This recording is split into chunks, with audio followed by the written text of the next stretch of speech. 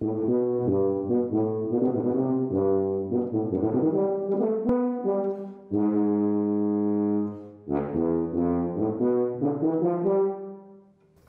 tuba supplies the low end of the brass section of the orchestra.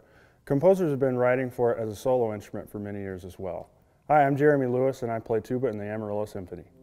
The tuba is the largest and lowest instrument of the brass family. It has about 18 feet of tubing and about 36 pounds of metal. The tuba is the youngest instrument of the brass family, being invented around the 1820s. Tubas were first used in military bands and then added to orchestras in the 1840s. In order to play the tuba, the player must vibrate their lips using air, like this.